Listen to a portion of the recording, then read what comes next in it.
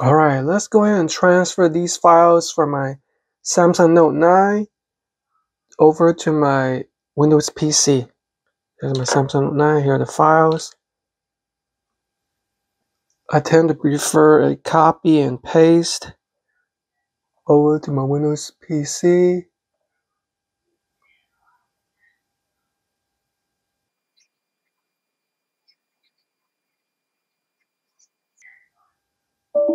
Oh no, what's going on?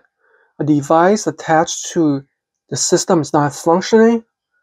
What is this? I've never encountered this before. This never happened before. Okay, so it looks like, did it transfer any of the files?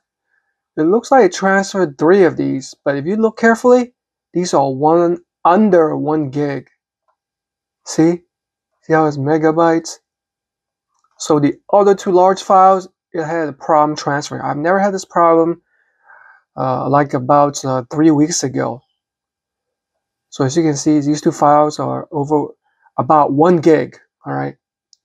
So I actually tried switching out another USB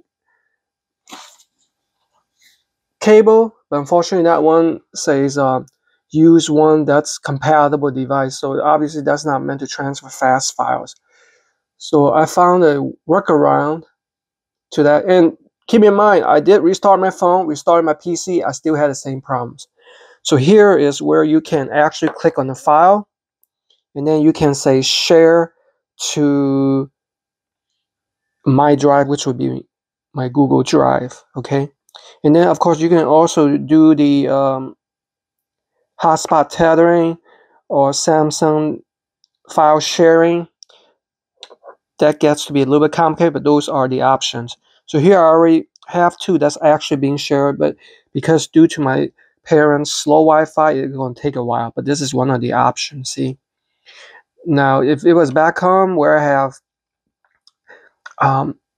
fiber optic connectivity, this would be a lot faster. So 2 options are whether switch out a USB cable, it could be this is faulty, or you can do the link sharing.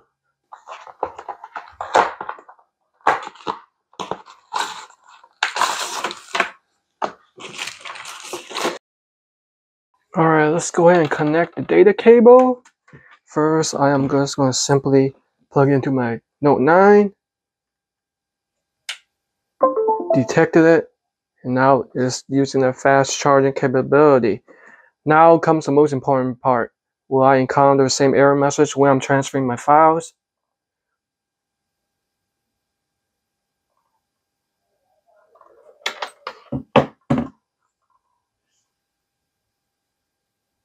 So here are the files I need to transfer over. Some of these are over 500 megabytes.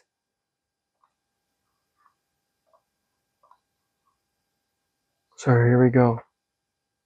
So far, so good. Data transfer seems to be faster than my other cable. And I usually, right around this mark, it would give me error. Oh, I can't believe it. So as you can see, this is evidence that changing the USB transfer cable can help, because it can so-called depreciate over time.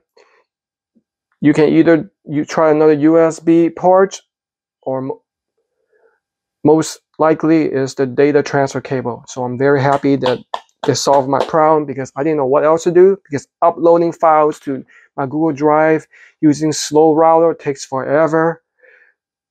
And I'm very happy that my problem has been finally solved. So I definitely highly recommend the Comdex Fast Charge USB-A to USB-C cable.